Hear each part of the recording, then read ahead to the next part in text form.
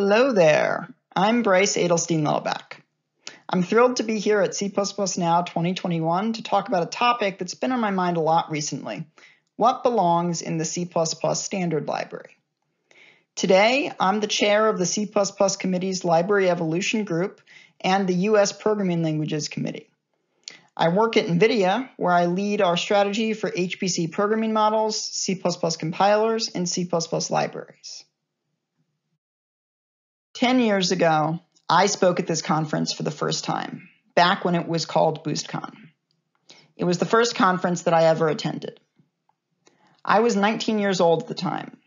A few months earlier, I had discovered programming and taught myself C++. It was an obsession. I knew then that I'd be doing this for the rest of my life. Soon after that, I started contributing to Boost. At the time, that seemed more important than school, so I dropped out of college. Well, technically they kicked me out because I stopped showing up to classes. This was not a smart decision. It made my career path a lot harder. But I was fortunate enough to find people willing to help me and take a chance on me. I needed a job, so on a whim, I reached out on IRC to Hartmut Kaiser, a Boost maintainer I worked with, to see if he knew of anyone who might hire me. He told me that I should come down to Louisiana State University and work in his research group. My parents thought it was a scam or something worse, but I took him up on the offer and I bought a one-way ticket to Baton Rouge. It was Hartmut who encouraged me to speak at BoostCon 2011. And I'm glad he did, because it absolutely changed my life and set me down the path that I'm on today. For the first time, I was surrounded by people who appreciated and understood me and my passion for software. I felt welcomed, I felt like I belonged, and I met people who have become some of my closest friends. I was fortunate that I found a job and mentor who encouraged me to get involved in my tech community and paid for me to attend conferences. But I knew there were people out there like me who weren't so fortunate, who hadn't found their way yet. So when John Kalb announced his vision for CppNow and asked for someone to organize its student volunteer program, which would give people scholarships to attend the conference, I eagerly said I'd do it. My first experience at a tech conference transformed my life. I wanted to help bring that experience to others. I wanted to find people who hadn't been discovered and give them the same opportunities that I had been given. Over the years, the student volunteer program has brought some amazing people into the C++ community. Many of our alumni are members of the C++ committee, speak regularly at C++ conferences, and work on critical C++ projects that we all use. I believe the CppNow student volunteer program is the most important thing I've done in the past decade. I'm incredibly proud of the program and all the people who have passed through it. This is a talk about what belongs in the C++ standard library. But before we get to that question, I want to address a more important one. Who belongs in the C++ community? I want everyone to feel as welcome in the C++ community as I do, to feel like they belong here. We've made great strides towards that goal over the past decade, but we still have a long ways to go. Our community is not as inclusive as it could or should be. As a leader in the C++ community, I feel it is important to acknowledge that we have a diversity and inclusion problem. The first step in fixing a problem is recognizing it. The next step is to organize and take action. And that's why I'm glad that we now have Include C++, an organization dedicated to making our community more welcoming, inclusive, and diverse.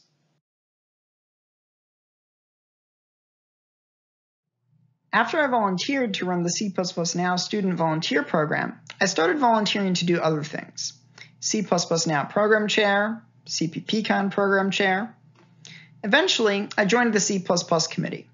After a while, I started volunteering to do things there as well: library incubator chair, tooling chair, and finally, library evolution chair. Library Evolution is the subgroup of the C++ committee that is responsible for the roadmap of the C++ standard library. Library Evolution decides what new features or changes to the C++ standard library should be pursued, selecting from proposals developed by domain-specific study groups and the library incubator group. Library Evolution selects and develops a design for those features and changes, and then hands them off to the core library group, where the design is validated and a specification is produced. My role as Library Evolution Chair often has me thinking about the question that we're going to discuss today. What belongs in the C++ standard library? First, I think we need to talk about what has made C++ successful as a programming language. Is it performance? Performance is certainly a part of C++'s success. We definitely aim to leave no room for a faster language than C++. One of the core tenets of C++ is the zero-cost abstraction principle. You shouldn't pay for something you don't use. But there are other fast languages. Why not use Fortran, or Rust, or C? Performance alone is not what makes C++ successful. What about portability? That's supposed to be one of our key selling points, right? C++ runs anywhere. But for all its portability, doesn't C++ have a lot of non-portability? All that implementation-defined and undefined behavior? If we really want portability, maybe we should use Java or some JVM-based language. Portability alone is not what makes C++ successful. What about stability? That's a defining part of C++. I mean, it's a language that took another language, C, as its starting point. And stability certainly influences C++ evolution, as we'll discuss today. But many other languages have stability. If that's all you want, why not use COBOL? Stability alone is not what makes C++ successful.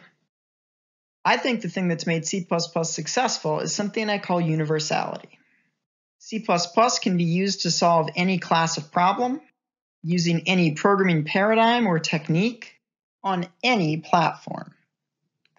For certain problems, for certain paradigms, for certain platforms, there may be a better but less flexible solution. But with C++, you have one language and one ecosystem that can be used for almost anything. C++ is fundamentally a multi-purpose and multi-platform language. This flexibility and diversity is the key to C++'s success. But as we'll learn, it's often one of the main things that limits how we can evolve C++. There are over 5 million C++ programmers in the world and billions of lines of C++ code running all over this planet and on a few others as well.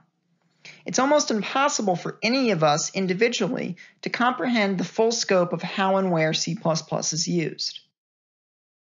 We each have our own individual view of what the world of software development looks like, a view usually grounded in our personal experiences in the domains that we've worked in. Based on that worldview, we all have ideas about how C++ should evolve and what the C++ committee should prioritize. Those ideas often seem obvious to us, so we wonder why the C++ committee doesn't do them. Maybe they're just out of touch? But it is not that simple. Each person and each domain has a different, often conflicting idea of what the C++ committee should be focusing on. We cannot just consider the needs of one specific group of users or platforms in isolation. It's not an efficient use of our time. We must try to build features and abstractions that are as close to universal as possible. Many of us need to develop what I call use case sympathy. We need to learn to accept the importance and validity of use cases that we are not personally familiar with or believe in. If you only care about what matters to your domain or platform, you will be wildly unsuccessful on the C++ committee because our mission is to serve all users. The C++ committee has to seek solutions that will be acceptable and useful to most of our users and implementable on most of our platforms. That's a very narrow space for us to work in. Often, we ask, is the portable subset of this functionality that we can standardize enough to actually be useful? The answer is no more frequently than I'd like. Greater universality takes greater effort. As the number of use cases we try to make a feature support grows, the effort to standardize grows exponentially. We want to try to avoid this space on the right here. Trying to satisfy all 5 million C++ programmers is hard, and in many cases impossible. But we also want to avoid this space on the left. Standardizing features that only satisfy one group of users isn't a good use of our time, especially if it's a feature that could support a much broader user base with a bit more work. We also want to avoid serving some of our users at the cost of others. If we build a feature that two groups of users want, but that only serves the needs of one group, we risk increasing the fragmentation of the C++ ecosystem.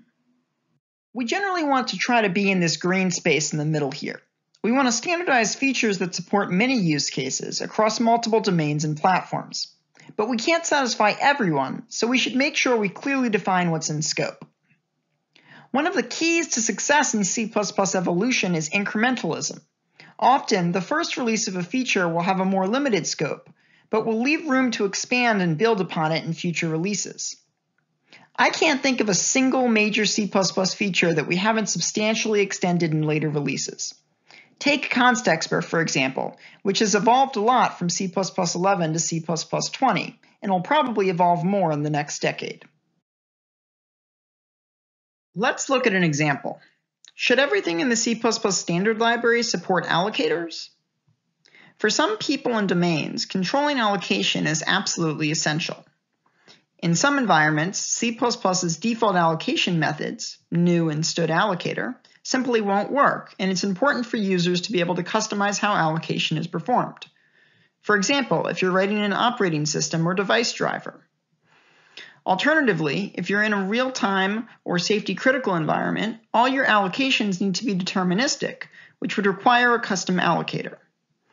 Also, some consider allocation to be fundamental for performance. They must use a memory pool or stack allocations to be able to meet their performance requirements.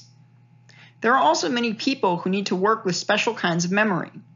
The C++ standard has a flat, uniform view of memory, but in reality, there's many different kinds of memories that you may need to deal with. For example, shared memory for inter-process communication, memory mapped I/O to talk to hardware, or GPU memory. But it seems like it's straightforward to make most things support allocators, right? std_vector, for example. I bet most of us would agree that it's quite reasonable for std_vector to support allocators. We'd probably also agree that most of the standard library containers should support allocators, yeah? But there's actually a lot more complexity here than you might think. Do we make containers support stateful allocators? If so, then what happens when you copy assign, move assign, or swap a container? Do you propagate the allocator? In some cases, you'll want to propagate. In other cases, you won't. So now the standard library needs a way for users to customize that behavior. What about other vocabulary types like tuple, pair, and optional? Do they need to be allocator aware? Those types don't even allocate or manage memory themselves, but the things that they contain might. Do we have to think about allocator support for every facility that might contain a user-defined type? What about type erasure facilities, which will have to type erase the allocator under the hood? It turns out that this is actually quite challenging to do correctly. How do we recover the type erased allocator when we need it? How does allocator propagation work? If the type erased allocator doesn't propagate on move assignment, but the type erased allocator on the right-hand side of the assignment does propagate on move, what do you do? Std function originally had support for allocators, but it was so broken that we had to take it out in C++ 17. What about std generator, which we're trying to get into C++ 23? If it supports allocators, do we always type erase them? How will allocators work with nested generators? How much effort are we willing to spend on this? How much longer will std generator take to ship if we add allocator support? Supporting allocators everywhere has a cost. And that brings up another example. Should everything in std have a type erased form? Type erasure is important for some users, while others want to avoid it at all costs. Type erased facilities can be critical when you have generic code that you don't want to expose as templates in a header and instead want to encapsulate in a source file. You might want to do this to reduce build times, for example. Type erasure is also important if you're dealing with dynamic input, interfacing to dynamic programming languages, or supporting plugins. But type erasure does come with overheads, indirection, and dynamic memory allocation. We have type erased facilities for invocables, std function and the new std move only function, and we have type erased facilities for allocators, std PMR. But do we need a type erasing wrapper for every concept in the standard library? Should we have type erased ranges instead? How about type erased iterators instead? Where do we draw the line? C++ standardization often moves slower than we'd all like because it is incredibly challenging to decide what's in scope and find solutions that'll work for most of our broad user base. You might be wondering if perhaps that means we should prioritize some users over others. In some cases, we do that. If we believe a use case is very uncommon or fringe, it's not as important to us. But if we start prioritizing large groups of users over other large groups of users, we risk fragmenting the entire C++ ecosystem. Universality is a double-edged sword. The breadth of C++'s ecosystem is our greatest strength, but it's also our greatest weakness. We can't just stop caring about or de-scope large swaths of our ecosystem. The breadth of that ecosystem is what has made C++ successful. If we're not serving all our users, then what's the point? And to be clear, we're not serving all of our users as well as we should be today. There are many parts of the C++ community that avoid the C++ standard library entirely for one reason or another. If anything, we need to increase the scope, support more use cases, not fewer. This is a talk about the C++ standard library, but what is the C++ standard library? Often, we conflate C++ standard library implementations with the C++ standard library itself.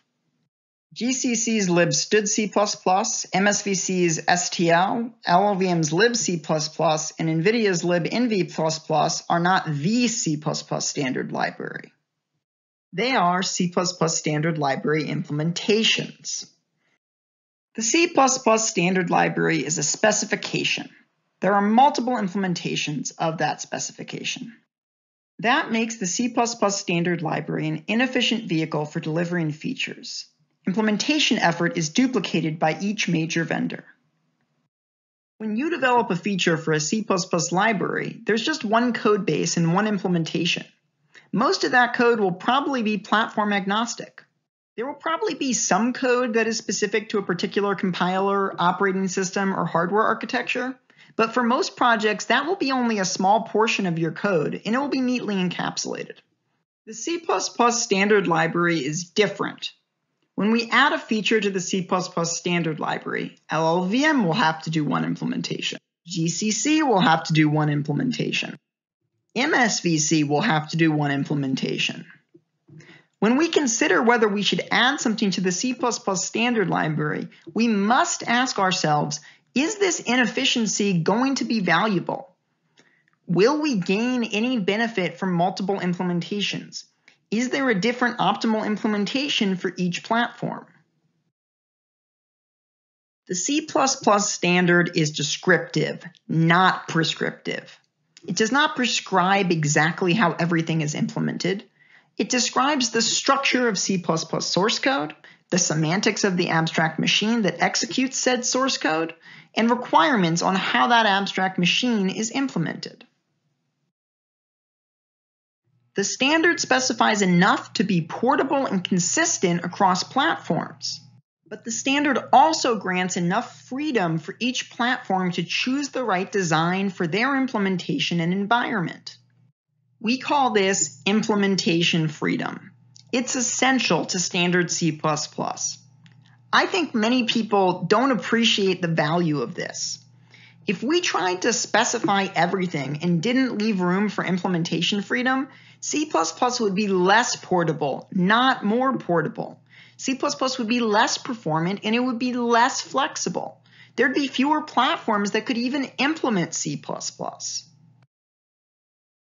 Implementation-defined and undefined behavior are often a feature, not a bug.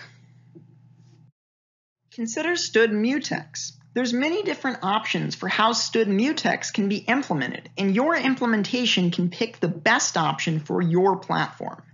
If you're running in an environment with an operating system, an OS kernel mutex or futex can be used, which will be fair and perform pretty well under contention.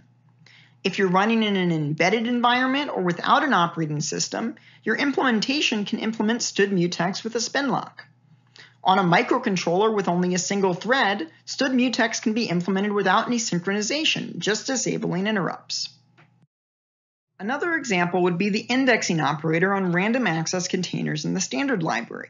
Some people would like these operations to require bounds checking, but not everyone wants that, and it comes with a performance penalty. So other people would like a guarantee that these operations never bounds check and never throw. The C++ standard library doesn't just pick one of these options. We neither require bounds checking for these operations, nor explicitly forbid an implementation that does bounds checking. Implementation freedom means vendors can give us the right C++ for our environment. If you're debugging your code, use a debug version of your standard library, where container element access and iterators will be checked. When you need absolute maximum performance, you can use a different, unchecked production version. The C++ standard's more what you'd call guidelines than actual rules. It's descriptive, not prescriptive. It grants a great deal of implementation freedom, and that's a good thing. Standardization takes time. Half of the C++ community thinks that the C++ committee moves too slowly and isn't adding enough things. The other half thinks we're moving too quickly and adding too many things. Other C++ libraries can define a narrower scope than the C++ standard library. They don't have to try to support every platform and all 5 million C++ programmers. They can choose to target specific platforms. They can focus on specific domains. They can have shorter lifetimes and roadmaps. They don't have to plan where they'll be in a decade or 2 decades. That focus gives you agility. Other C++ libraries can be quickly developed and distributed. This wasn't always the case, but today it's easy to publish a library on GitHub or with VC Package or Conan. The C++ standard library does not have that luxury.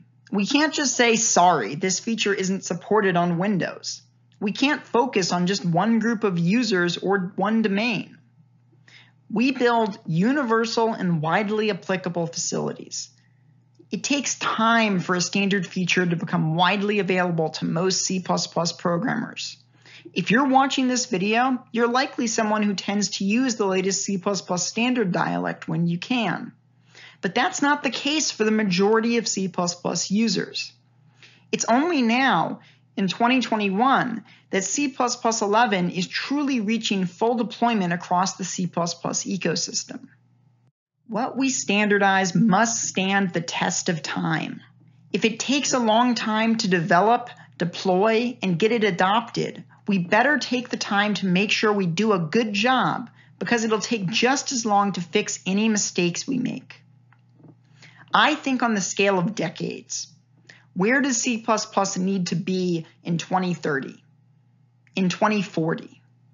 I think that way because that's when the work that I'll be doing in 2021 will become widely available. Standardization is slow and hard, but it has one redeeming quality. When it is finally deployed and widely available, it can have a huge impact because it's everywhere. But for many things, the time and effort required for standardization probably isn't worth it.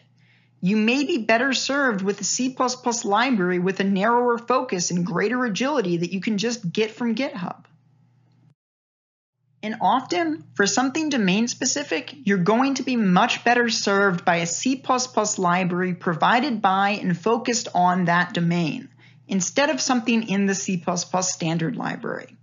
It's important to understand that C++ standard library implementers aren't domain experts, And the people who are domain experts often don't have the experience to understand the onerous requirements on C++ standard library implementations and the scale of C++ standard library deployment and distribution. As a C++ standard library implementer, I often feel I lack the expertise to build some of the domain-specific things that are in the C++ standard library. A few weeks ago, I got asked if my team could implement some of the C++ mathematical special functions in the NVIDIA C++ standard library. And I told them our team is not equipped to do that. We don't know how to implement and test a spherical Bessel function. Fortunately, there's some great folks at NVIDIA who do have those skills, and we can work with them to make it happen. But that's not always the case. Sometimes you end up with a C++ standard library implementer working with stuff way outside of their comfort zone. Now, C++ standard library implementers are some of the smartest people I know, and they're very adaptable. But that does not mean that they are the best equipped person to build a domain-specific feature. A great example of where this has led to problems is std-regex. Std-regex implementations are slow. And it's not solely problems with the design of the interface. The std-regex interface was based on boost-regex, but boost-regex outperforms std-regex implementations in most cases. It's mostly quality of implementation. Building an optimized regular expression framework is a full-time job, and implementers have an entire C++ standard library to take care of. They can't just spend all their time optimizing std-regex. Implementers are experts at their specific platform, balancing trade-offs across a diverse user base, and handling corner cases that no one else would think of. But they're not the people best suited to do very domain-specific work like mathematical special functions, std-regex, or carconv. Now we've reached the epic conflict at the center of this talk, the fight between good and evil. Stability versus velocity, locked in a struggle from which only one can emerge victorious. It's actually a lot more nuanced than that. We're going to get into it. Let's start off with a very simple principle, which, sadly, the C++ standard library falls victim to. Hiram's Law. With a sufficient number of users, it doesn't matter what you promise in the contract. All observable behaviors of your system will be depended on by somebody. This makes it quite difficult for us to change things in the standard library after we've shipped them without breaking people. Here's a great example from the field. MSVC was unable to roll out a change to their std string destructor because a user depended on being able to destroy the same string twice, and for whatever reason it wasn't okay to break said user. Every observable aspect of a C++ standard library implementation becomes part of its interface. There's two different components of the C++ standard library interface. The first is the API, the syntax and semantics of the interface and source code. This is defined by the C++ standard. The second is the ABI, the binary representation and conventions for machine code compiled from that source code. This is not explicitly specified by the C++ standard, but it is derived from the standard, and it does influence the evolution of C++. C++ language ABI is the binary representation and conventions for C++ language facilities on a particular platform. For some platforms, there's a separate specification that defines the details of this ABI. For example, many compilers on x86 and ARM POSIX platforms conform to the Itanium C++ ABI. C++ language ABI includes things like function calling conventions, what registers need to be saved, how parameters are passed, and where return values are stored. Name mingling, how C++ names get encoded into symbol names that are used in object files and binary artifacts. The layout, size, and alignment of types. The layout of virtual tables and the conventions for making virtual function calls. How exception handling is implemented. And how floating point math operations are performed. These are just a few examples of what a C++ language ABI covers. C++ language APIs tend to be more rigid and harder to change. Changing them tends to have much broader impacts on tools, on other languages, on kernels, and on operating systems. C++ standard library API is the representation of the facilities in a specific C++ standard library implementation under a particular C++ language API. A standard library API is separate but derived from the underlying language API in use. Among other things, C++ standard library API includes the linkage of std functions. For example, std memcopy. Is it extern C? Does it have the same address as C's memcopy? The mangling of std types and functions. Is an inline namespace used for std? Are overload sets implemented with distinct overloads or functions with default parameters? The layout, size, and alignment of std types.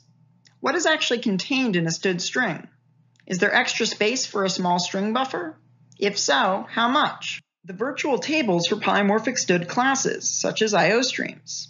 Also, any virtual tables or similar mechanisms used to implement type-erased std facilities, like std function.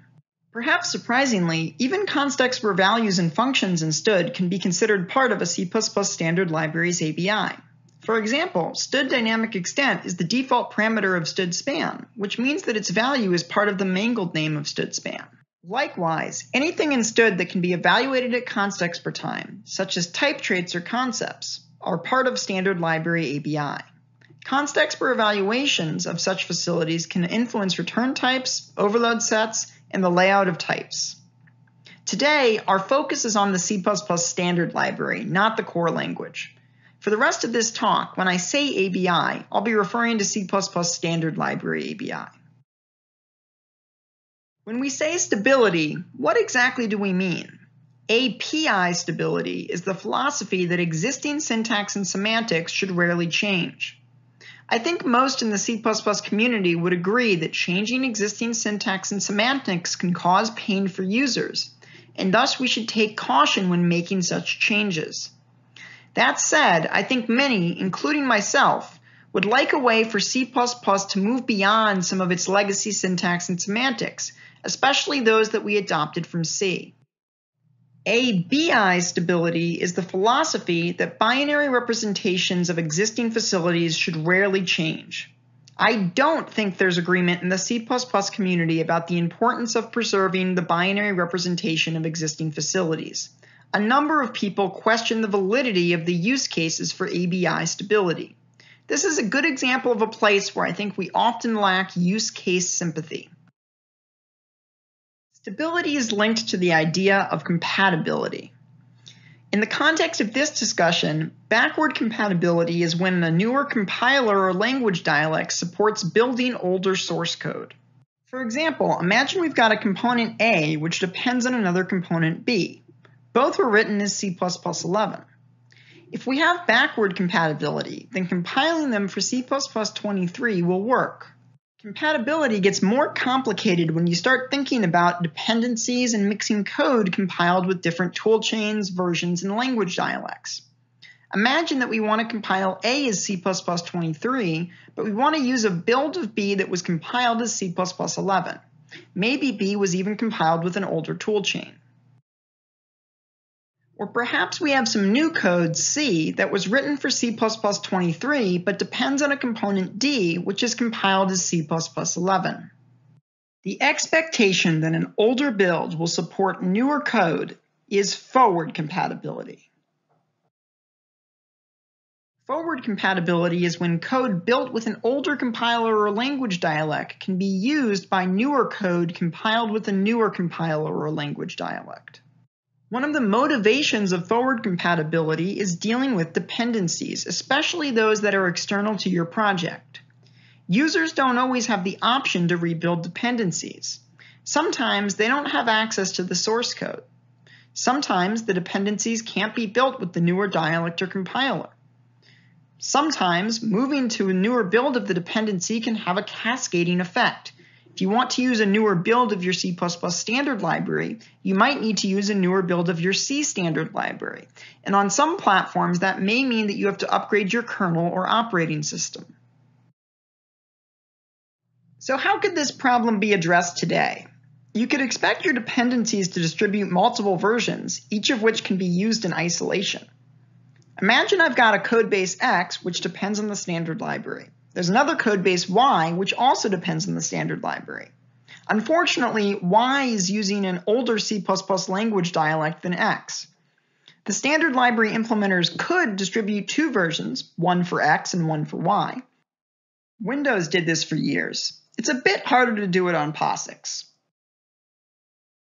The problem is that you can't have X and Y pass any standard library objects between each other. You'd end up with one definition rule violations and general mayhem. That's a tough constraint to live with because a large part of the C++ standard library's purpose is to provide common types that libraries can pass between each other.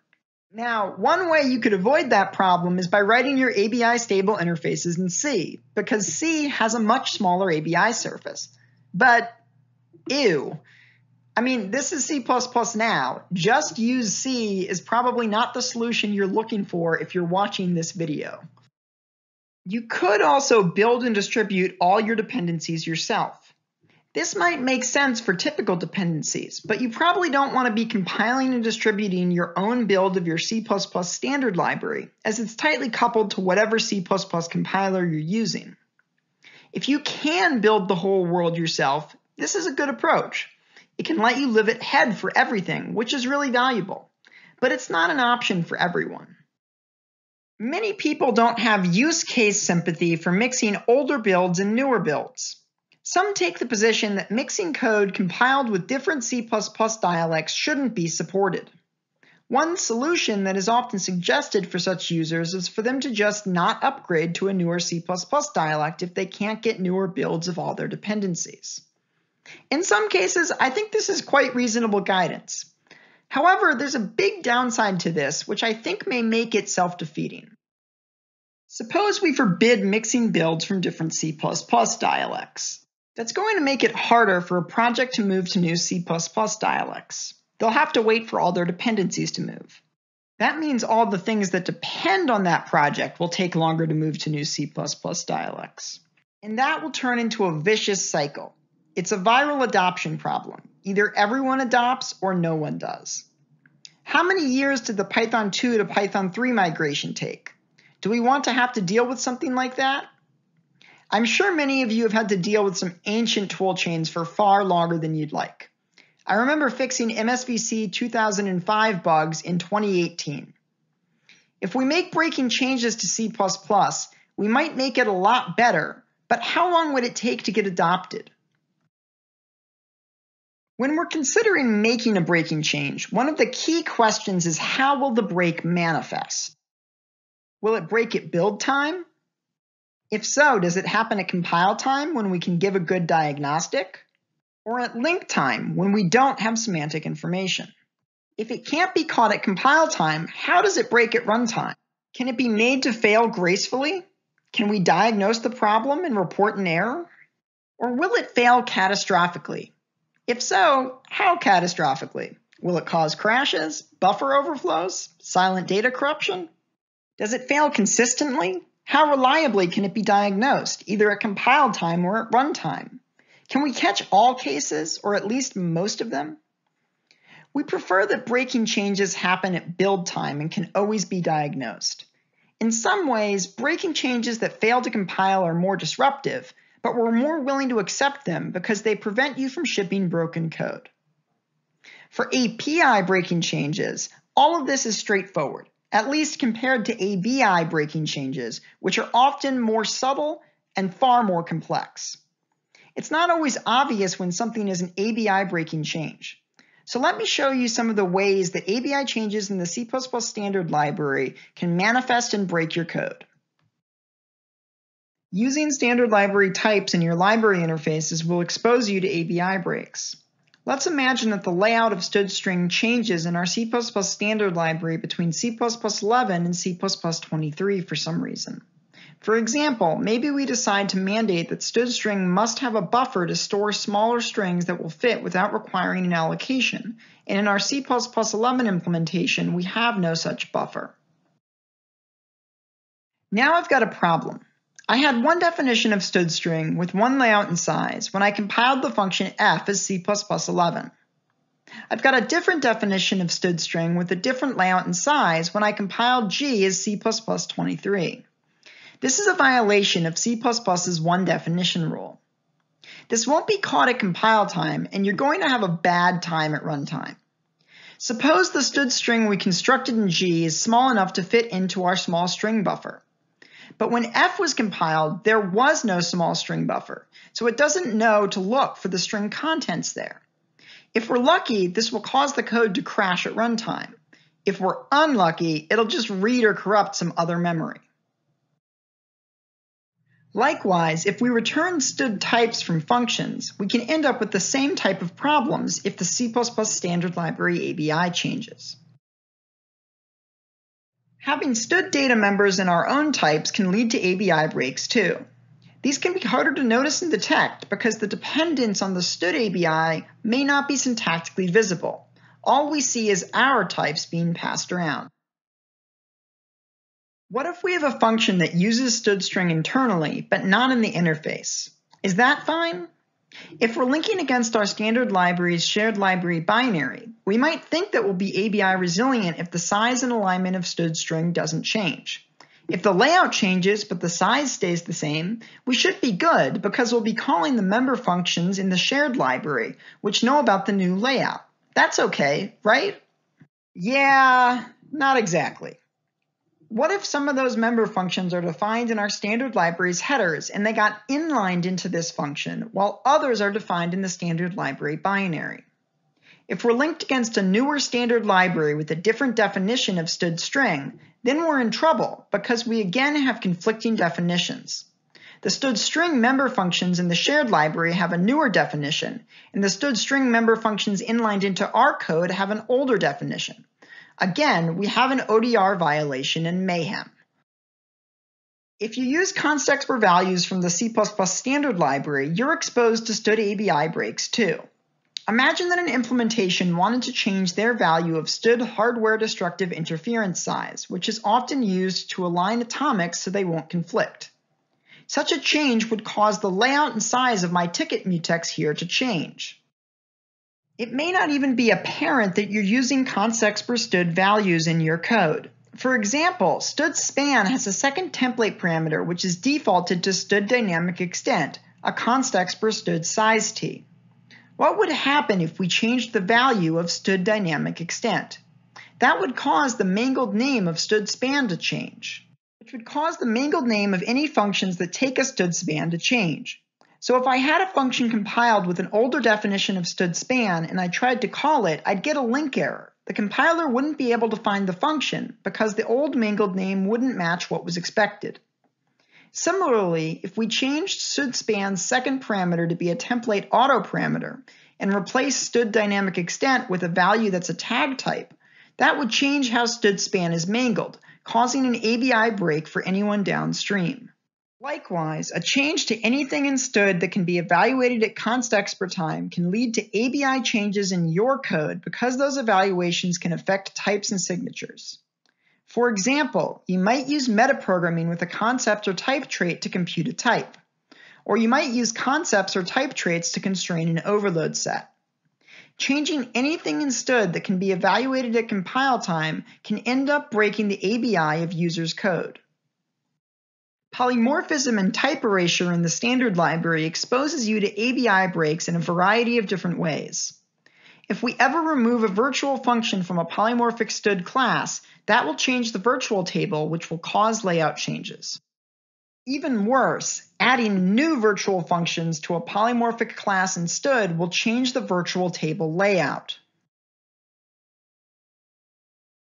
In most cases, we can add functionality to facilities while preserving ABI.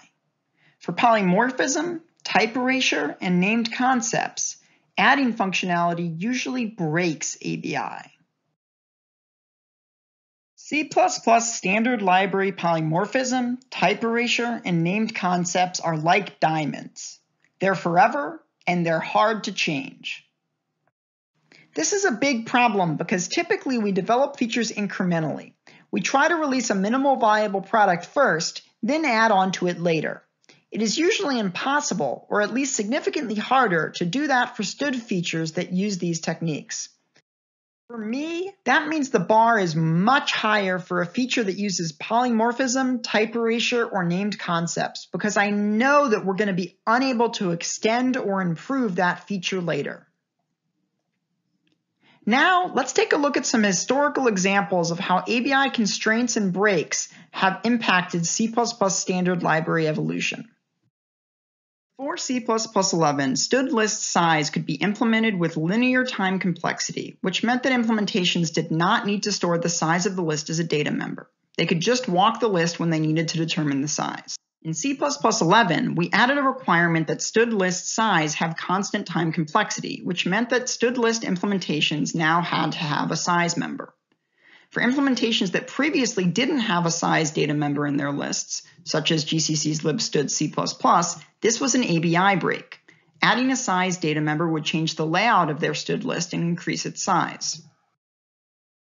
Before C++11, some implementations, like GCC's libstd C++, implemented stdstring with copy-on-write semantics.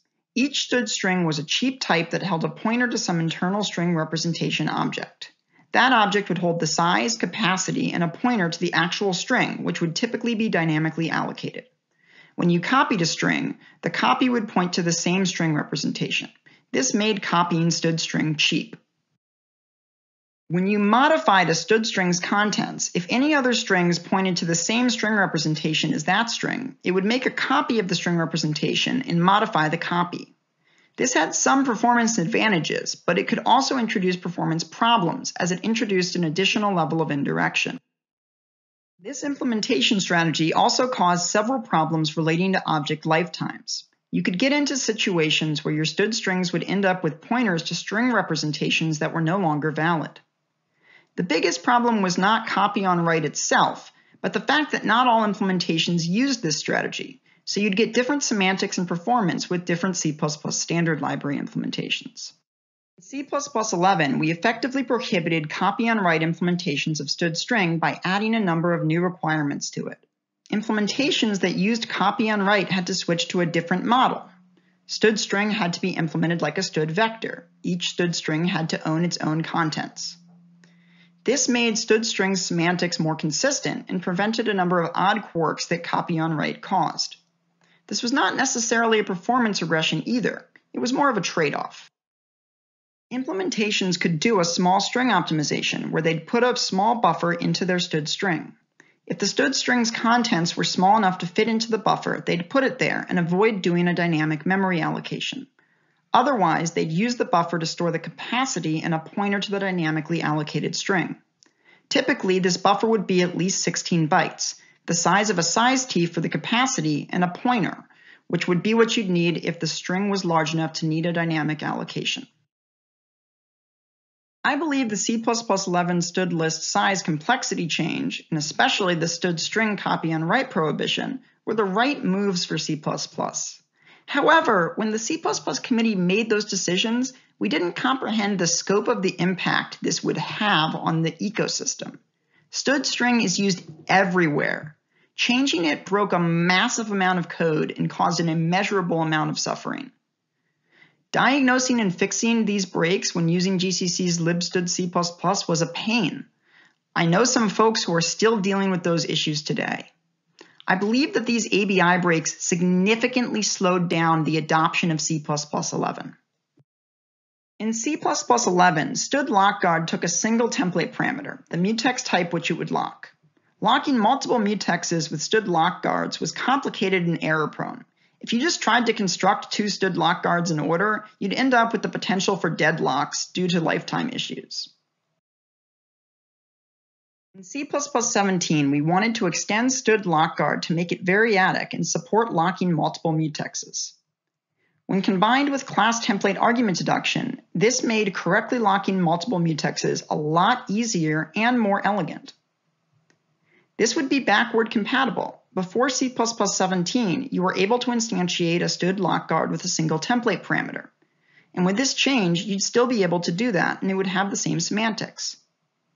But This would change how std lockguard was mangled on some platforms, which would be an ABI break. Let's take a look at how std lockguard with a single template argument would be name mangled with GCC or Clang under the Atanium C++ ABI, both with and without this change. As you can see, the mangling for std lockguard of std mutex would be slightly different if std lockguard was changed to take a variadic template parameter instead of just one template parameter. We didn't realize the implications of this change at first. We voted it into the committee draft of C++17. It was only during the final phase of C++17's evolution that the committee realized that this would be an ABI break. So, sadly, we decided we couldn't make this change to std lockguard. Instead, we introduced std scoped lock, a variadic form of std lockguard. This is a good example of how we can often get around ABI roadblocks to evolution by introducing an improved facility under a new name. The major downside is that this leaves us with two versions of the same thing that we have to maintain. During the C++17 cycle, it was proposed that we add a new overload of std system errors message virtual function. The new overload would not allocate and would be no accept. You'd provide it with a buffer to fill the message. This was a completely additive change. The new virtual function would be non-pure, so it would be backward compatible. Existing classes that derive from std system error would not have to implement this new overload. However, as we've discussed, making any change to a std virtual table, even an additive change, will break the ABI of that type. So sadly, we were unable to pursue this change. ABI constrains not only C++ standard library evolution, it also constrains quality of implementation. Std mutex was introduced in C++11. In C++17, we introduced std shared mutex, a more complex form which supports multiple levels of access. In theory, std mutex should be as efficient or more efficient than std shared mutex, as std mutex is simpler. However, unintuitively, MSVC's std shared mutex is about 2 times faster than its std mutex. Why? Well, std mutex is older and it has to support an older ABI and older platforms, including Windows XP. So it must be implemented in terms of the older and slower Windows Critical Section API instead of the newer SRW lock interface, which can acquire a lock with a single CAS on the fast path. MSVC's std shared mutex is only faster by virtue of being newer and not having to support an older ABI. Not only is MSVC's std mutex slower than std shared mutex, it's also 10 times the size of std shared mutex. That is suffering, my friends. That is the embodiment of tragedy. This could be fixed. Std mutex could be implemented using the same faster primitive as std shared mutex, but that would be an ABI break for MSVC. I want to impress upon you that while the C++ standard library is good at stability, it is bad at fixing mistakes. So, what do we do about this? I think many people think this is a zero-sum game. Stability versus velocity. We must pick one at the cost of the other. Which do we pick? Stability or velocity? Which is our priority? This is the wrong mindset to have. This is a false dichotomy. Stability versus velocity is a myth. We can't just make a binary choice here. That's just picking one group of users at the cost of another group of users. Today, all major implementations guarantee some degree of long-term stability. They do that because that's what a lot of their users want. It is unrealistic to think we will stop caring about stability. We have some users who need stability, but we have other users who don't need stability who are having to pay for it. This violates one of C++'s tenets. You don't have to pay for what you don't use. While the C++ committee has not taken a clear stance on stability and velocity, this isn't something we can fix with policy alone.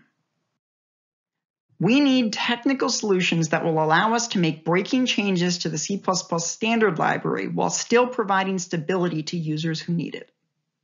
Let's take a look at some of our options. In C++11, we introduced inline namespaces, which were supposed to help address this problem. Members of an inline namespace are treated as if they are members of the enclosing namespace in many situations. They can also be used explicitly by their full name if needed.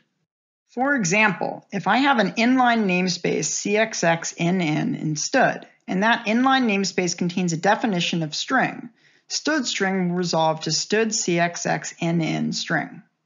I can use it in my code as stud string. However, for purposes of name mangling in ODR, it's still actually stud CXXNN string. This becomes useful when we are dealing with code compiled with different C++ language dialects or compiler versions. In C++11 mode, my standard library can use one inline namespace, CXX11. In C++23 mode, it can use a different inline namespace, CXX23. Then, if I build code that uses stud string with different C++ language dialects, each component will really be using a different type.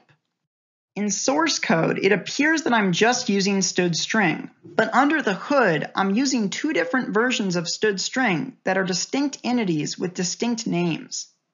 I can't accidentally mix them. If I try to pass a stud CXX23 string to a function that only takes stud CXX11 strings, I'll get a build time error because no overload of that function exists. In theory, if I needed to call a function that takes a stud CXX11 string from C++23, I could explicitly create that type of string using its full name, stud CXX11 string. In practice, this isn't possible today. While some standard library implementations support using different stud ABI versions and different translation units in isolation, none of them support using multiple stud ABI versions in the same translation unit. Standard library implementations don't maintain a separate copy of stud facilities for each different language dialect or ABI version. Instead, they have one set of headers and source files which are parameterized on a macro that sets the ABI version and inline namespace. Enabling multiple versions of stud facilities in a single translation unit might be possible, but it would be quite challenging to implement, and it may make C++ standard library code bases harder to maintain. Inline namespaces can't diagnose all our ABI problems. What if I've got a function that just returns a stud string, but doesn't take any stud entities as parameters? Unfortunately, inline namespaces can't catch this. The return type of a function isn't a part of its mangled name, because you don't need to know it for overload resolution. So a function that returns a stud string will mangle the same when compiled with stud CXX11 string, as it will when used from a translation unit that expects a stud CXX23 string. This will lead to a silent violation of C++'s one definition rule, the ODR. Your code will blow up at runtime. Likewise, inline namespaces don't help us detect mixed ABI usage when you embed stud things in your types. The data members of your types affect their layout and size, but do not affect how they are mangled. So if I compile code that uses a type with a stud CXX11 string member and pass it to a translation unit that expects that member to be a stud CXX23 string, I'll get a silent ODR violation and bad things will occur. Inline namespaces are not as great at detecting ABI breaks as we might hope. However, some C++ standard library implementations put everything in stud as an inline namespace, which makes it more likely that some usage of stud things in your code base will trigger detection of ABI breaks, even if it's not the usage that will actually cause the breakage. But inline namespaces don't solve the problem of mixing different ABI versions of stud facilities. All they do is diagnose the problem. They don't give you a way to make an older stud string and a newer stud string interoperate. Clang, GCC, and the Itanium C++ ABI support an extension that makes inline namespaces a bit more useful: ABI tags. They can be applied to a variable, type, function, or inline namespace declaration via attributes. ABI tags are viral and recursive. If something with an ABI tag appears in a function's signature, then the function gets an ABI tag itself. ABI tags get added to the name mangling of functions and types. Let's go back to our earlier example of a function that just returns a std string. Inline namespaces don't help here because the return type doesn't influence the mangled name of functions. With ABI tags, since our function used a std string, which has an ABI tag, our function will have an ABI tag, which will be added to its mangled name. This means that the ODR violation will be detected. Someone trying to call the function with a newer std string ABI will fail to link, because there's no version of our function compiled with the newer ABI tag. However, ABI tags aren't a perfect solution. They aren't propagated from data members to their classes. They also aren't propagated to a function that uses something with an ABI tag internally, but not in its interface. ABI tags don't do anything to address interoperability between ABI versions. They just diagnose problems.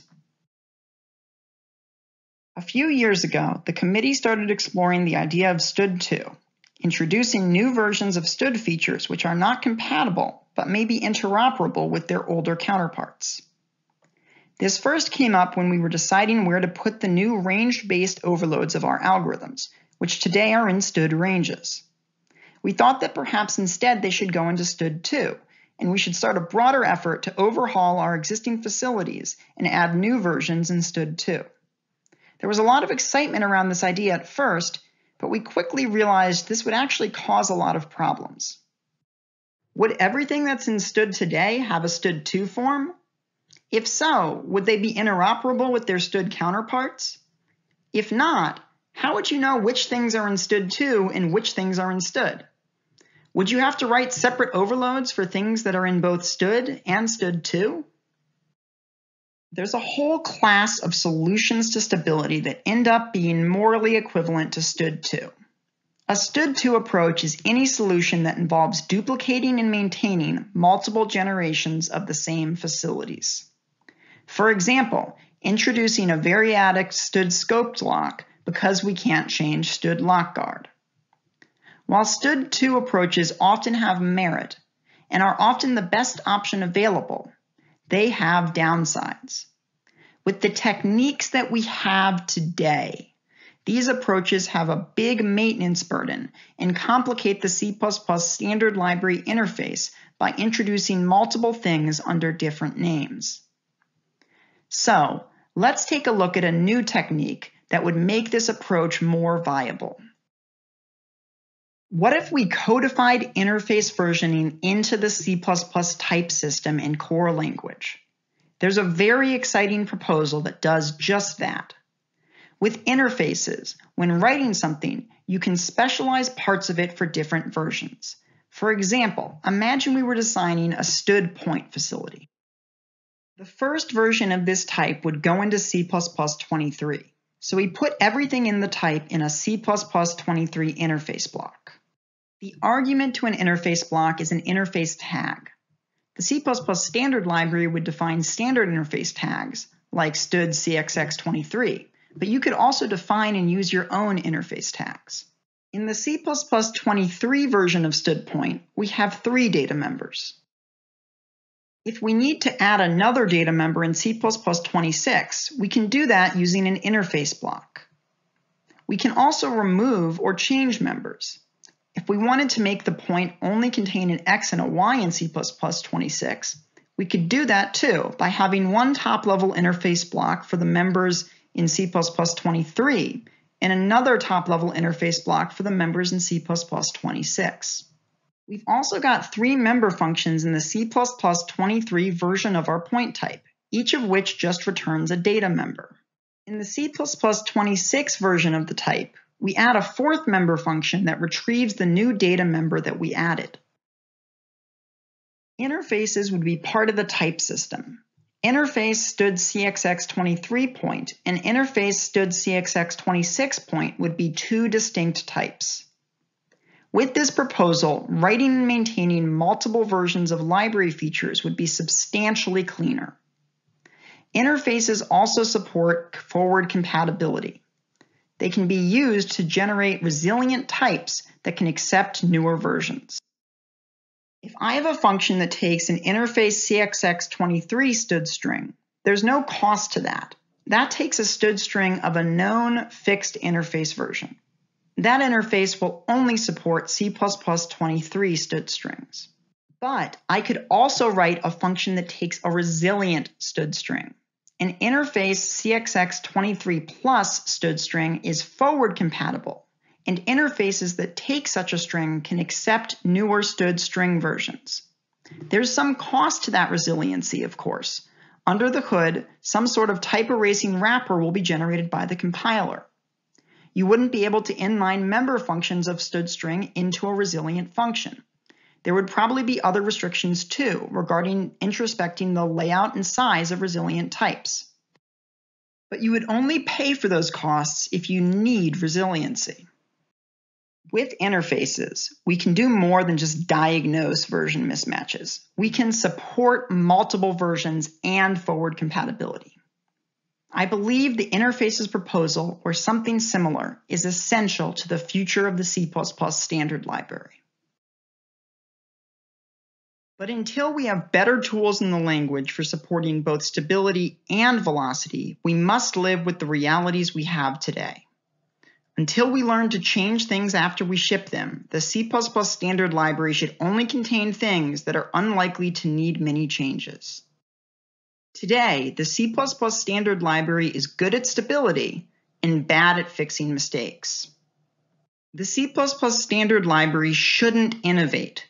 The C++ community should innovate. Once innovation has been proven in the field, then the C++ standard library should standardize that existing practice. Anything that goes into the C++ standard library must stand the test of time. Will we be happy with it in 10 years? In 20 years? We must avoid premature standardization in evolving fields. If there's substantial active research, or the best practices change every few years, it's not ready for the standard. Consider our unordered containers, which we standardized in C++11. They're all node-based, but today we know that in many cases, flat unordered containers have superior performance. Even when compared against other node-based unordered containers that conform to the same semantics, including iterator invalidation, implementations of std containers do not put up favorable results. Just by changing the way we hash keys, we could substantially increase the performance of our unordered containers. But we can't apply the knowledge we have today to our standard unordered containers because of stability. We need to see field experience before we can standardize. Field experience has three components. Implementation experience is the experience we get implementing a proposed design. Are we confident the design can be implemented? Has someone built a prototype implementation? Has someone built a production implementation? Can it be built on all platforms? Has someone tested it? Ideally, we're looking for experience building a new implementation from scratch based on the specification for multiple platforms in a production environment, ideally a C++ standard library codebase. We also want experience using implementations of the proposed design, usage experience. Have we clearly identified what the intended use cases are? Are we confident the facility is useful and usable for all of those use cases? Have people used it? Have they used it in production? Have we clearly identified what is not supported? Do we understand all the possible limitations and pitfalls? Are there examples? And we want experience evolving and maintaining the proposed design. Deployment experience is implementation experience and usage experience over time. Have we had implementation experience and usage experience over a long enough period of time to understand the maintenance burdens of the facility? Do we have experience making changes and updates to the facility? That's what I want to see in a proposal: implementation experience, usage experience, and deployment experience. If we can't change a feature after it ships, then we should ship only what is needed because we may be unable to fix any mistakes we make. But on the other hand, if we can't change a feature after it ships, then we should ship as much as possible because we may be unable to add more later. These two forces conflict and often lead to delays in C++ evolution. Incrementalism is key to C++ standard library evolution. We're bad at changing things, but we're good at extending them. I often ask, if we don't include this in the initial release of the feature, is it a breaking change to add it later? If the answer is yes, then if we want that functionality, we must include it in the initial release of the feature. If the answer is no, then we must consider whether the feature has any value without the functionality in question. If the feature is useless without that functionality, then it must be included in the initial release. Otherwise, we could, and probably should, exclude the feature from the initial release and add it later. Until we learn to change things after we ship them, the C++ standard library should only contain things that are unlikely to need many changes. I want to emphasize that this position is conditional. I want us to learn how to change things after we ship them. Now, let's discuss my philosophy about what kinds of features should go into the C++ standard library. I believe that the C++ standard library should only contain facilities that cannot live anywhere else, things that must be there by necessity. As we've discussed, adding features to the C++ standard library takes a lot of effort and has many constraints. Many things would be better suited to a different home. Therefore, we should only put things into the C++ standard library if there's no other home that could work for them. I think there's 3 criteria that qualify. First, there's facilities that require language support from the compiler for correct or optimal implementation. For example, type traits. Most of them have to be implemented in terms of a compiler built-in. Or std stack trace, which needs to be implemented using platform-specific APIs or compiler built-ins. Or std tuple element. This doesn't require any special compiler support to implement, but it's a customization point the compiler uses to determine how to decompose your types for structured bindings. You could implement std memcopy without compiler support, but many compilers have a faster built-in memcopy that the compiler backend can recognize and reason about. The next criterion is portability. Facilities that provide portable abstractions of platform-specific behavior and interfaces. For example, std chrono. Every different platform, Windows, Linux, Mac, GPUs, embedded environments, has clocks and different APIs for querying them. Std chrono gives us a single abstraction over all of those platform APIs that will work anywhere. Or std atomic, which abstracts portability across hardware and operating systems. It's also fundamentally tied to the compiler and thus requires language support. Std sort is another example. There's a bunch of different algorithms for implementing sort, all with different trade-offs. The right trade-offs differ from platform to platform and domain to domain. Or std numeric limits, which abstracts and exposes details of your hardware and compiler's math environment. The final criterion is vocabulary, facilities that need a common definition for interoperability across the C++ ecosystem. There's 2 types of vocabulary. The first is interface vocabulary, the concepts, types, and operations that commonly appear in C++ interfaces. We need common definitions of these so that different code bases can interoperate. For example, we need to have ranges and iterators in the C++ standard library because everyone's libraries are going to be parameterized on ranges and iterators. If a user uses my library and your library, they shouldn't have to deal with 2 different but morally equivalent definitions of input range. Likewise, it's a pain for users if every library defines its own string type and they have to deal with all of them. That's why we have std stringview in the C++ standard library, so that there's one common string abstraction that can appear in interfaces.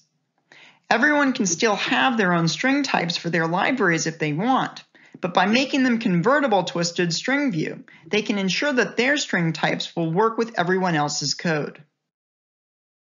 Interface vocabulary includes things like core concepts, fundamental containers and views, algorithms, because they are part of the interface of our containers and views, Instead of having every algorithm be a member on each container class, we parameterize the algorithms in terms of iterators and ranges and separate them from any one container, making them generic and more powerful.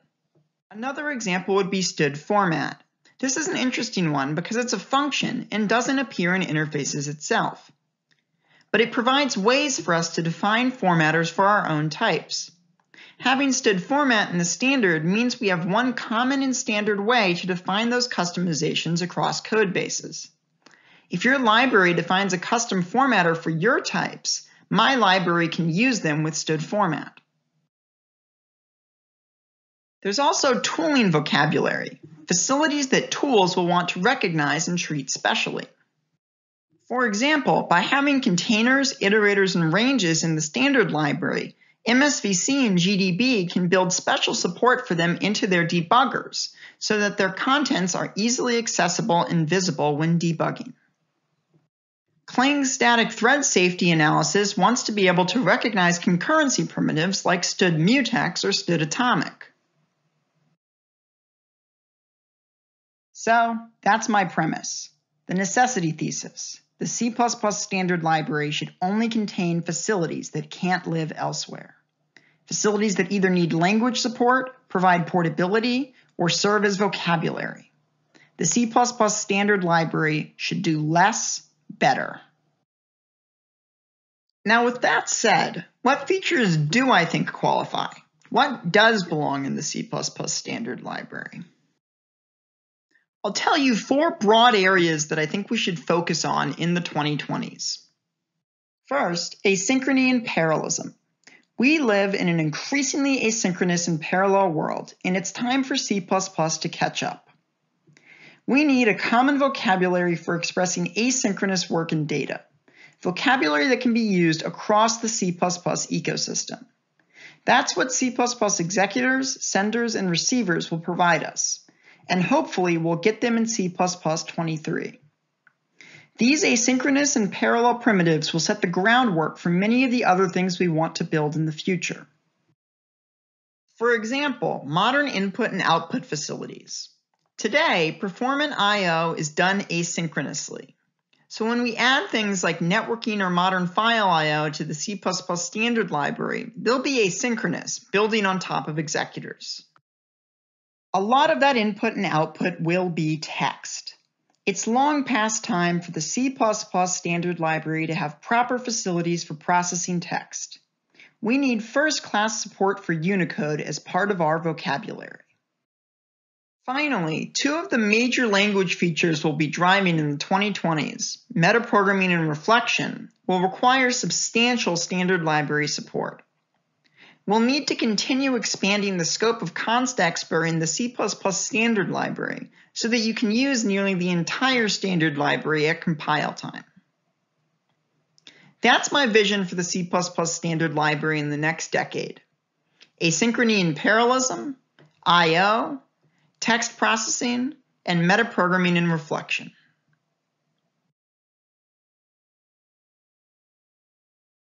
Some disagree with my view on what belongs in the C++ standard library. They feel that the C++ standard library should expand in scope to contain anything that is useful to C++ programmers. I dislike this criteria because it lacks focus. I hate to be the person that says we can't have nice things, but nice is not sufficient motivation for standardization. We've talked in great detail about the burdens of being in std. And we haven't even covered all of them. In light of these burdens, what would motivate people to try and get so many things into the C++ standard library, especially when those facilities would probably work just as well as a popular library on GitHub or in Boost? I think it comes down to default availability. There is great value in being part of a monolithic distribution. It means that your feature is everywhere that a C++ toolchain can be found. Some believe the best way to achieve widespread availability of their facility is to try to get it into the international standard for C++. I think that is indicative of some fundamental problems in the C++ ecosystem. Is there a popular C++ library that has the facility you want to add to the C++ standard library? If there's not, is there really sufficient field experience to justify putting the facility into the C++ standard library? Remember, we standardize existing practice. If there are popular libraries that implement the facility that you want to standardize, why aren't those libraries good enough? Sometimes people tell me that the problem is that their company or project only lets them use things that are in the C++ standard library, or that they have to do paperwork to use anything else. I sympathize with this problem, I really do, but it is not the C++ standard library's problem to solve. Standardization is not a substitute for culture change. Okay, maybe you've got a specific reason that the facility should go into the C++ standard library. Maybe it needs language support, or it abstracts portability, or it needs to be part of the vocabulary. Can you live with making no breaking changes to that facility for the next 20 years? If so, then is it worth at least 5x the effort and time that it would take to just put your facility on GitHub? If the answer is yes, then okay, let's talk. Your facility may belong in the C++ standard library. Often, people tell me that the reason that they're hesitant to use other C++ libraries is that managing dependencies in C++ is hard. Well, have you tried a C++ package manager? Some great C++ package managers have appeared in the past few years. The two with the largest market share are VC Package and Conan, and they work on most platforms. I hadn't tried a C++ package manager until recently. I was working with a code base that used VC Package, and I was pleasantly surprised by how easy and simple it was to use. Nothing like what I was used to from 5 or 10 years ago. The C++ standard library is not a package manager. The problem isn't that C++ has no package manager. The problem is that there are too many. So can C++ standardize package management? Honestly, I don't know. It is far outside of the realm of anything that we've ever tried to do in the past. As C++ committee members, package management may be out of our scope. But as leaders of the C++ community, it is our duty and responsibility to act. Using external libraries in C++ should be an order of magnitude easier than it is today. This should be the primary goal for C++ in the next decade. So what would we even standardize? C++ package metadata formats? Could we standardize a way for describing how to package projects? Could we standardize a way to describe dependencies? This seems like a good area to start. What about a standard C++ package manager? That is a lot more challenging. Remember, universality is key to C++'s success. It would be hard to build a package manager that works for most C++ users. I think we'd do better to focus on enabling C++ projects to interact with existing packaging ecosystems in a standard, system-agnostic way. A centralized C++ package repository? Well, I think we'd need a standard C++ package manager for that. And as I said, I'm not sure about that. But perhaps we could make a central registry of package names and metadata to avoid name clashes and ensure consistency across ecosystems. What about a standard C++ build system? Well, we already have one. CMake has over 50% market share. Every toolchain, IDE, and package manager supports it. You want a standard C++ build system? You got one. It's called CMake. Resistance is futile. Just use CMake. Until recently, there was great diversity in the build systems that C++ projects used. Fortunately, at least each project usually just had one or two build systems. With the advent of modern C++ package managers, if you want to make your code widely available, you've got to do some work to describe your project to each different package manager. I would like a world where the C++ ecosystem continues to coalesce around our de facto standard build system, CMake. I'd also like to have a single way for projects to describe how they should be packaged. If everything uses CMake to build, perhaps this makes it a bit easier. I think we're going to continue having multiple packaging systems, both C++ specific ones and system package managers. That's a feature, not a bug. There is room for diversity in the distribution and management of code artifacts and repositories, as there's many trade-offs there. However, I think it would be good to have some sort of central package name registry so that we could at least have some consistency in how we request packages by name and version. Given that the different packaging systems use different versioning mechanisms, it's not clear how viable this is, but I think it's worth exploring. I think there's one more option that we should explore. Today, we have the C++ standard library, which comes with your toolchain and works everywhere. However, putting things in the standard library often duplicates effort, and the standard library has many constraints on it, especially regarding stability. External libraries have only a single implementation and can have a narrower scope and intended user base, which makes them more flexible. Their major downside is that they must be acquired separately from your toolchain and aren't available by default. I would like to see a middle ground solution that combines the best of both options. C++ collections, a set of curated C++ libraries that optionally come with all major toolchains.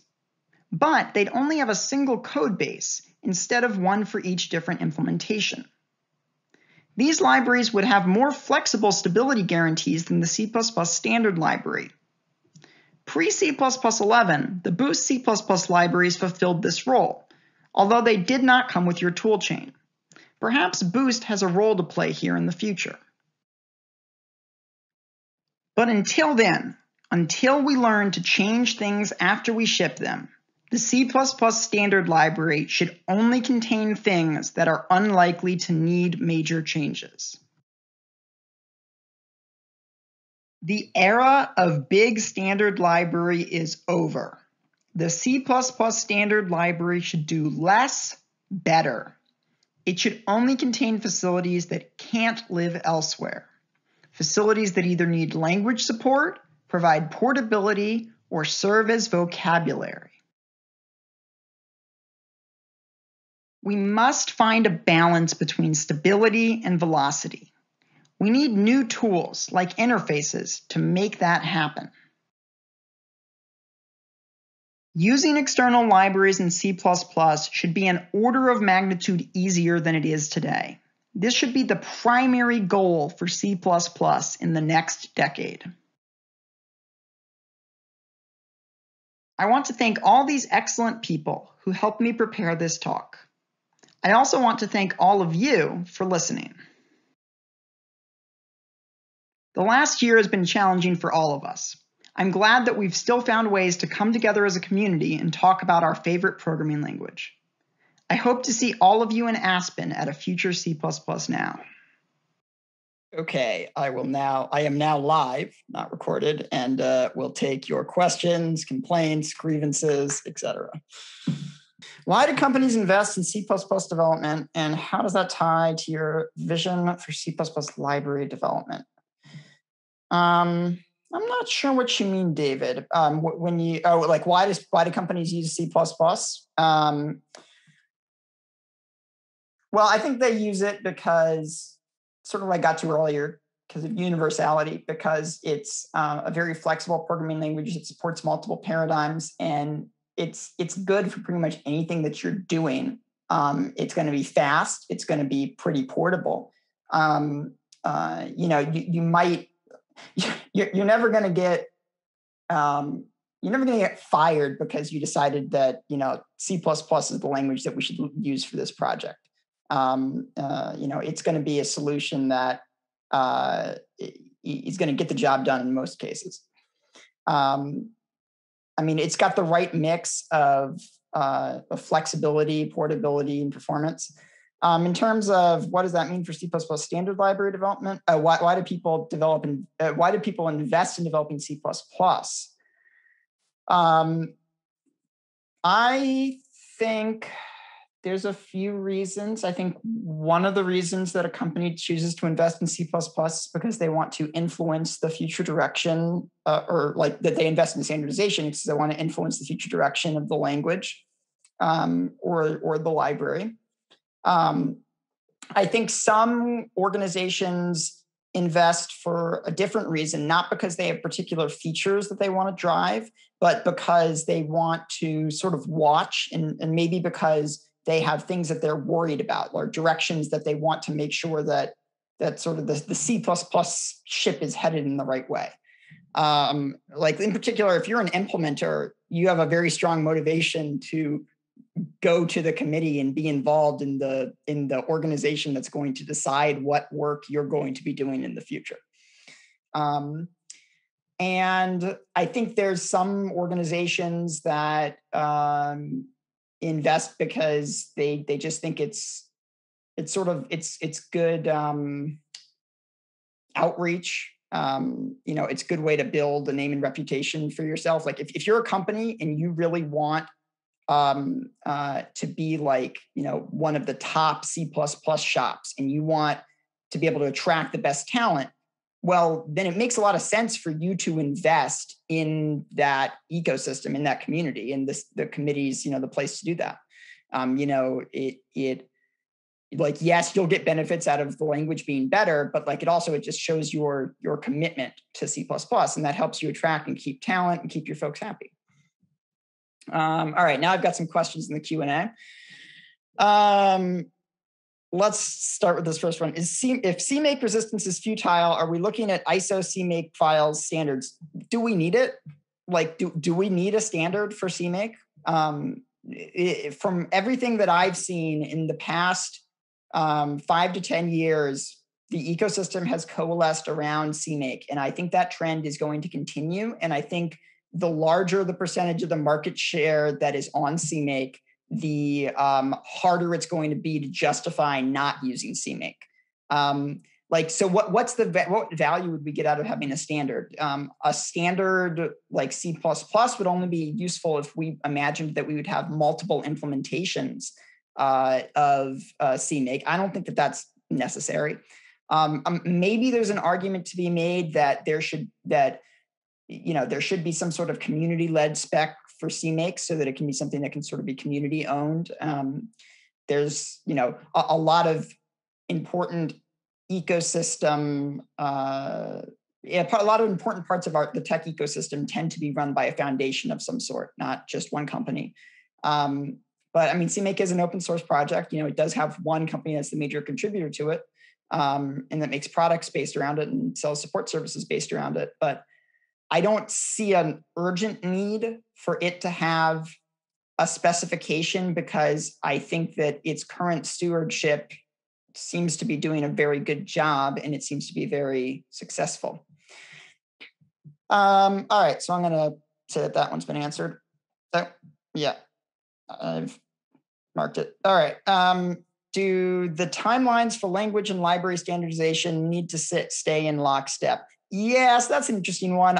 There was, in a longer version of this talk or a different version of this talk, I would have talked about what happened after C++ 11 and sort of how we got to the start of the era of big standard library.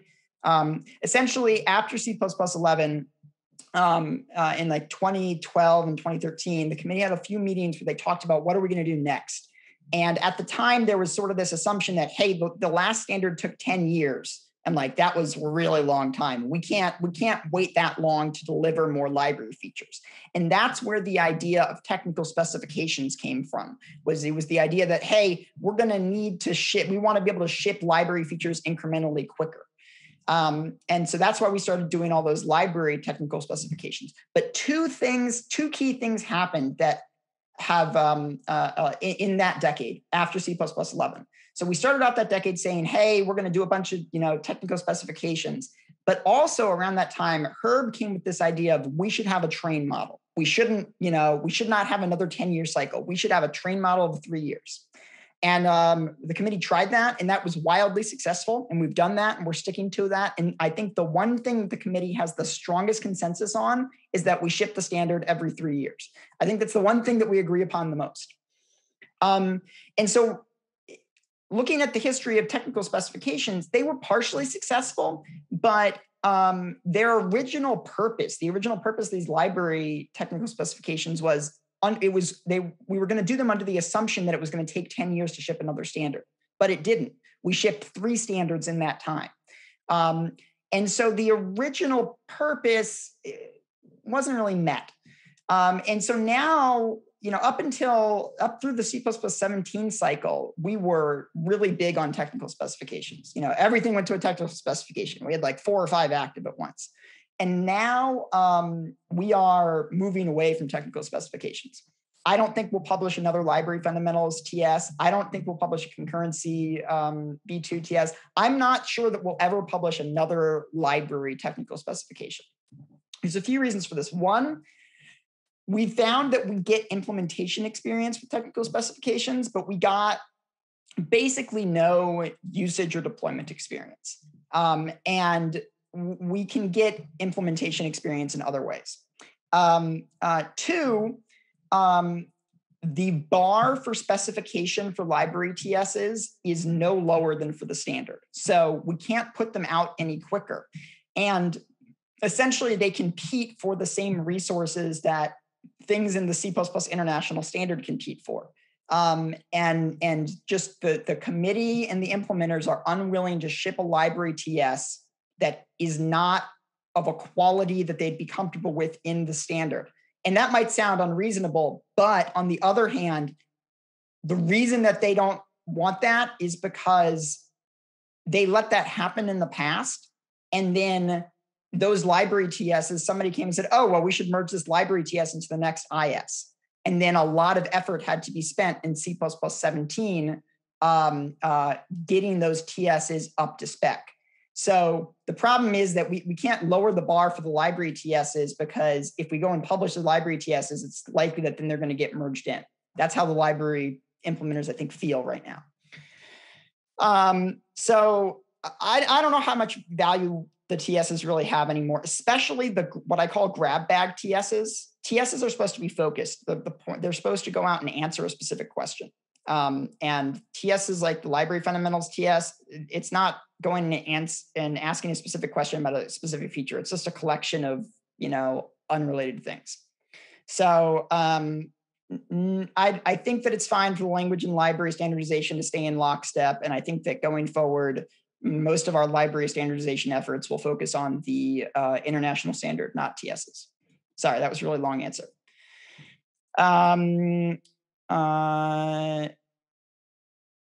Let's see. What's your response to people who are concerned that we have standardized far more STL parallel algorithms than we need? I'm not really sure that I've ever heard that one before, but I'll say that the parallelism in the C++ standard and the parallel algorithms is descriptive, not prescriptive. So it says you may parallelize this, not you must parallelize this. And so really the reason that every algorithm has a parallel version is for consistency. Sure, there's some algorithms where it doesn't make sense to actually parallelize them. But the reason that we, for all the ones that could actually theoretically be parallelized, we did give them an execution policy. And keep in mind that execution policies are also used to express vectorization.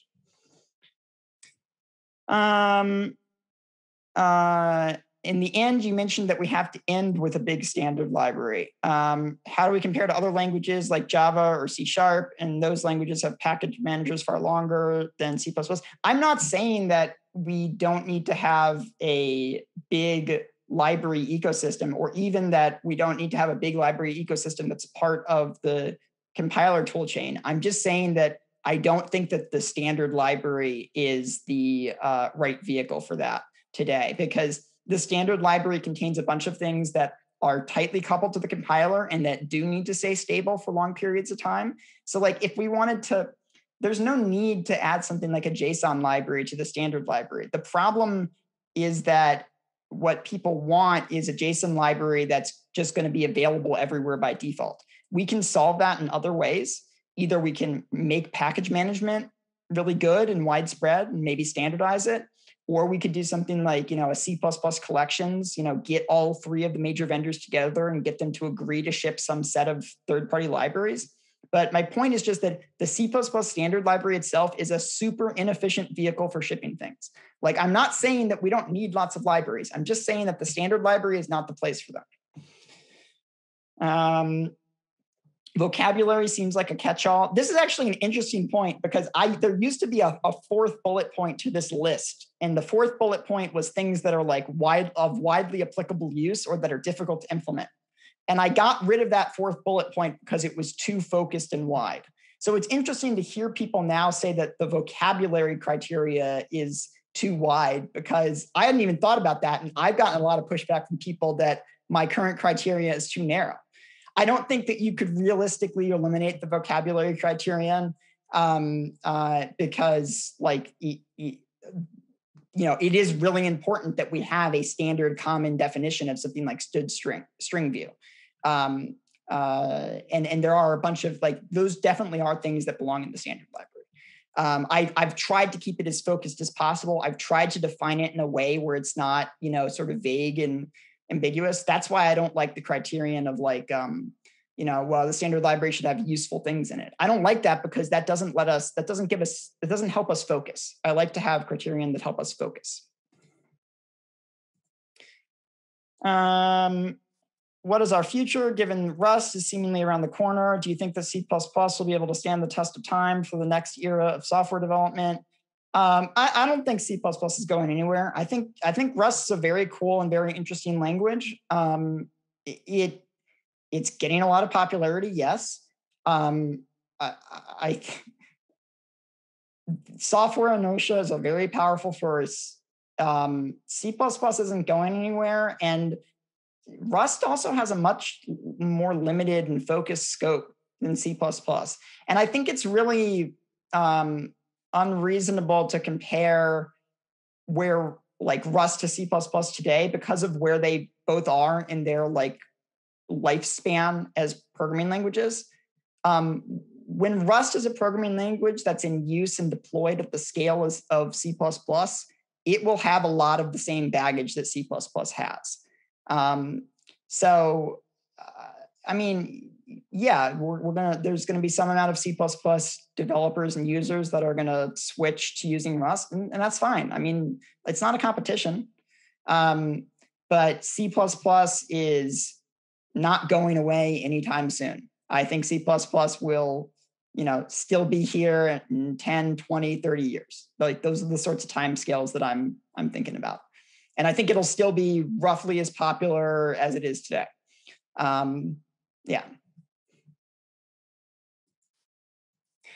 Let's see what other questions we got here. What sectors / audiences do you think are underrepresented in the community to a level that hurts C++ the most? Well,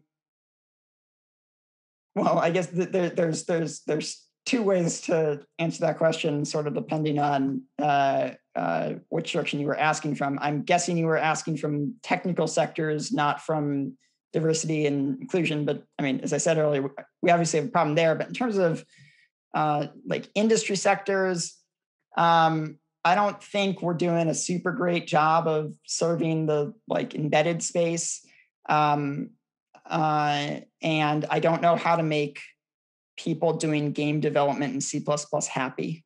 The committee's tried for a while, but I just don't know how we can actually really make them happy within the constraints of what we need to do. Let's see. Got that one. What standard library features that if implemented tomorrow fundamentally change the way we use C++? I think that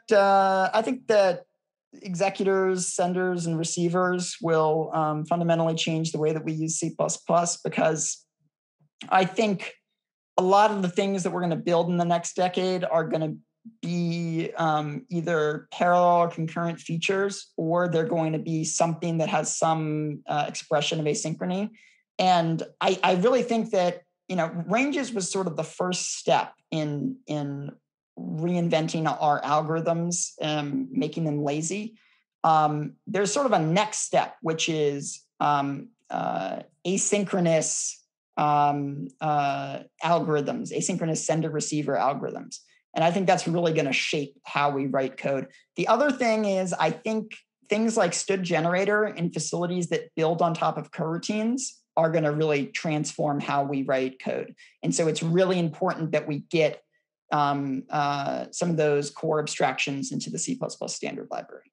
I think in 5 or 10 years, we're going to have really elegant ways of expressing asynchronous code in C++, and that's going to be common in a whole lot of places. Like basically any time that you're doing IO, that's what you're going to want to do. All right. This next one, there's a tremendous prioritization of spending time and energy on ABI stability. It's making young developers leave C++. I mean, I don't, like, as I tried to lay out in this talk, it is not a binary choice. We cannot just say, oh, we're just going to abandon ABI stability. I think the problem here is that the C++ language does not have sufficient facilities for us to manage and develop ABI resilient libraries. And so I think we need some language features to help make that happen. I think it's not solely a technical problem. I think there are some policy, problems. We need to get all of the major vendors on board with the idea that we're going to ship standard libraries that support multiple versions and that have some resiliency mechanism. And there's the big question of what the default is. Is the default that types are resilient and that you have to opt into non-resilient types, or is it the other way around? I think if you go by the C++ principles, then obviously the default should be the non-resilient types. But that might be a big pill to swallow for some C++ standard library implementers. So, yeah. All right. Any other questions? I think I'm about out of time. They'll kick me out of here at some point. Maybe I can take one more question. There is one more here. Could the interface definition also remove functionality like unordered map bucket size would not make sense in an open addressing hash table? I mean, yes. You're talking about the interfaces feature. Yeah. So in interfaces, if you wanted to have the example I showed was like nested interface blocks where I had everything in an interface 23 block. And then I had some things in there that were in interface 26. But another way that you could write it is you could have here like one interface 23 block at the top level, and then an interface 26 block that has, the interface 26 specific parts. And like there's multiple ways that you could use that feature to say, hey, this is present in interface 23, but it's not present in interface 26. It's actually pretty flexible. If you want to learn more about that, go check out the proposal. It's wg21.link/P2123. But I had limited time to show the example there. But yeah, you can definitely use it to make, you can definitely use interfaces to remove a part of an API or to remove a data member, et cetera. Yeah.